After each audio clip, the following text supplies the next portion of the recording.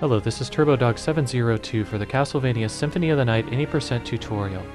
In this section, I will be covering some of the more advanced mechanics dealing with the character Richter Belmont. While many of these techniques may not be useful inside of the Any Percent route for Alucard, they can be useful for people who are trying to explore the Richter Any Percent routes or Richter All Bosses routes, so they should be covered. I am not a Richter player by any stretch of the imagination at the time of making this video, so you'll have to forgive me if I make some execution errors during the making of this. Over time, I will try to update with addendums on this if there are techniques that I feel have been omitted or that get discovered. But for now, let's hop into the game. I will be covering how momentum is different when you do a slide or an air slash against a slope. I will be covering jump slashing, which is a way to alter your air height while air slashing to maintain it or to change direction. I will also be covering how you can change your slide momentum off of ledges. I will also discuss how your inputs become locked after doing a super jump which hits you onto the roof. And I will also discuss the knife weapon crash cancel, which can be helpful for bosses, particularly in the Richter All Bosses route, or in the Any Percent route on the PlayStation X version. So let's hop in.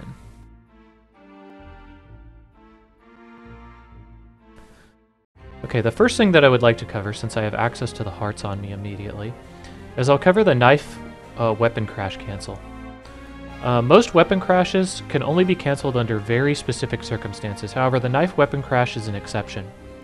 The reason you might use the knife weapon crash is certain bosses, it is the preferred method of destroying them, such as Galamoth inside of the second castle.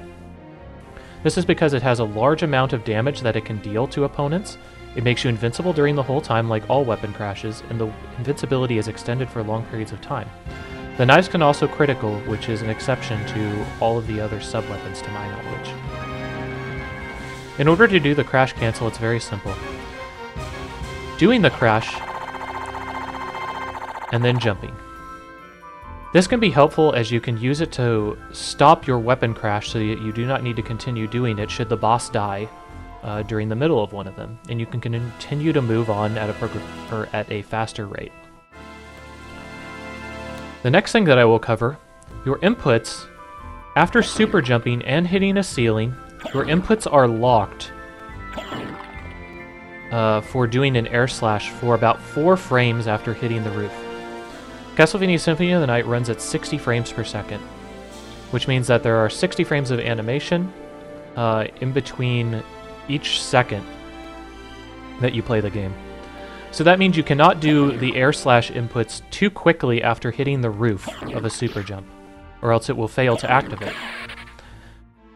This makes it particularly difficult to reach into places such as this, right above me,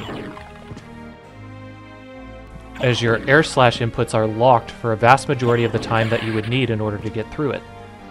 There are places where this is extremely important to master, such as in the zigzag room and the reverse keep in the Olroc's quarters, in which you rapidly, in order to get through the room quickly, must do super jumps into air slash change inside tight areas such as this one. Another thing to take into account is how slide momentum is changed based on what your inputs are when you do it off of a ledge. The first 2 instances I will use on this ledge. If you slide and hold down forward as you're falling, you will notice that Richter takes a very distinct and sharp dive downward when he reaches the end of the ledge. If instead I bring my inputs to neutral, you'll notice that Richter slides a significant distance further. While this may be small to a casual observer or the casual player, sometimes this is very important when planning the amount of air slashes you will need to do or planning your super jump trajectories. This is further exacerbated if you use the whip hold ability to hold your whip out. Using this ability can allow you to maintain your air momentum, or even using the whip in general to some extent. I will show that somewhat now. So this is me while holding a diagonal while falling. You'll notice that I do not even reach this section. If I neutral after it, I get almost on top of it. Very close, actually. However, if instead I decide to brandish my whip, you'll see that my momentum is carried over into the whip for a decent portion of that, and I actually end up falling on top of the stair. This can be useful in certain parts of the run, such as inside the Slaughter Gaibon room. The next thing that I would like to cover is jump slashing. The basic principle is that after an air slash, you are actually able to jump afterward, and you can do small jumps or large jumps in any direction. As you can see, I can jump slash to the left and actually jump right, meaning that it is not locked to the particular direction that you're moving in. It's unfortunate that I'm hitting this ledge.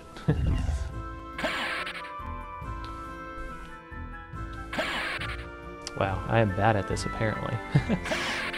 There we go. So you see that I can jump right even though I'm going left. You can also move left, of course, or any of the like. This can be particularly useful in certain sections of the castle where you would like to redirect your air momentum without using a full super jump. This actually allows you, while you're doing this jump, you're considered airborne just as you are with any jump, or with the backflip, or after vaulting and recovering off of it. What is useful about this is that if you input a jump slightly before doing another air slash after chaining it, you will actually be able to maintain your height during long air slash change. Normally, if you air slash over and over again, you will successively lose height just over the course of the air slashes. By using a jump input very quickly before you input the next air slash, you can actually do a micro jump before doing the next air slash, which allows you to gain some height back. There I did a very, very slight jump, and it managed to just maintain my height just enough. Using this technique, you can actually increase your height inside of a jump if you practice this appropriately. And I'm going to try a few times to be able to do it, although I am not practiced in it.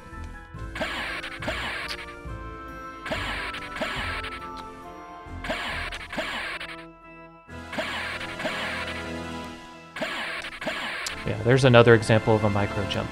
If you get used to it more and more, you can start to get higher and higher off of this even when you're maintaining your jump momentum. You can maintain it or make small adjustments up, which gives you a lot more air mobility and a distinct advantage when trying to chain together air slashes in a particularly long hallway. Other Richter players to watch do this include Mecha Richter, Zex, that's with 7 X's I believe, and Zosty. There are other Richter players that you could easily see that do this technique as well. So if you're ever wondering how they gain slight height while they're air slashing, that is how they do it. And there are different techniques to be able to do it, I'm just not practiced in them. The last thing that I would like to do, and I'm going to open up a state in order to show this particular thing off, is to show that your momentum is different based on if you're on a slope or not. If you're on a slope, it is very difficult to actually slide while on a slope. You tend to normally jump when you do it. You'll also notice that when I try to slide, I do not slide down the full length of my slide. I almost stop at the slope. You'll also see that if I do end up sliding on the slope, that I go only a very short distance. Another thing to keep in mind is that when you do slash, you follow slopes. This works for both the ground slash and the air slash. This can be particularly important if you would like to redirect yourself in certain ways, or if you would like to avoid changing your direction based on that. That should cover most of the advanced techniques that I would like to cover inside of this video for Richter. This has been TurboDog702 for the Castlevania Any% route for Richter Advanced Mechanics.